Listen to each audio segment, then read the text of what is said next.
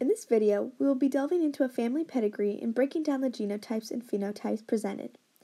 Genotypes are an organism's makeup of a trait, while a phenotype is the trait that is seen. The shown pedigree is from my maternal family, displaying the dominant trait of mid-digital hair. Since this trait is dominant, a majority of my family members have this phenotype. A dominant trait is a trait that if carried by a parent, then their child will more than likely have this trait. Take a look at your fingers. Do you see hair on the middle segments of your fingers? If yes, congratulations, you have mid-digital hair. Scientists, as revealed by the article Myths of Human Genetics, also say that an individual can possess this trait and not have the physical hair on their fingers, but just have the follicles in place. The presence of the hair is neither helpful or harmful to the individual. Let's take a closer look and break down some of the genotypes shown in this pedigree. First, let's go over the key in order to fully understand the pedigree. In this pedigree, capital H stands for the dominant trait for having mid-digital hair, while lowercase h represents the recessive trait of not having mid-digital hair. The pink shading represents the possession of the mid-digital hair trait, and a recessive trait is a trait that is weak and is not as likely as a dominant trait to get passed down to an offspring. To start off, my grandma Delia has a genotype of capital H, lowercase h, and a phenotype of having mid-digital hair. The reason for this genotype is because 3 out of her 4 children have mid-digital hair. If she were to have a genotype of 2 uppercase h's, then there would be no possibility of having a child without mid-digital hair.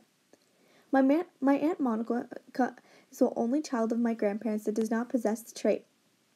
This makes her have a genotype of 2 lowercase h's. Even though her siblings possess this trait, not having it is made possible by both my grandparents having a genotype of an uppercase h and a lowercase h. My grandparents were able to pass down both of the recessive alleles to her. My brother Ren also does not have mid-digital hair, despite both my mom and I possessing the trait. His genotype is 2 lowercase h's.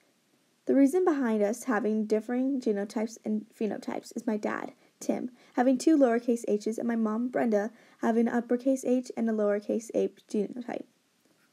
My parents were also able to pass on the recessive alleles to my brother, so he would not possess this trait, while I am heterozygous, receiving the dominant allele of uppercase H, giving me the trait as well as lowercase h. My uncle Peter has 2 possible genotypes of 2 uppercase h's, as well as the possibility of having an uppercase h and a lowercase h genotype. His genotype is not definite because although he has the presence of mid-digital hair, it is unknown if my grandparents passed down 2 dominant alleles or just 1 dominant allele and 1 recessive. This also shows the 2 ways that it is possible to pass down the dominant trait. If the trait were recessive, there would be only 1 possible genotype, which would be having 2 lowercase h's. Since Peter does not have children, it cannot be seen if the trait was potentially passed down to the child. In the case of my cousins Emilio, Xander, and Natalia, they also have 2 possible genotypes of 2 uppercase h's, as well as the possibility of having an uppercase h and a lowercase h genotype. For this example, since both my Uncle Jesse and Aunt Lisette both have the mid-digital hair trait, there is the same issue presented with the dominant traits and how there are 2 genotypes that can pass down the trait. Since my grandparents both have an uppercase H and a lowercase h genotype, it is possible that either 2 dominant alleles or 1 dominant and 1 recessive allele were passed down to my Aunt Lisette.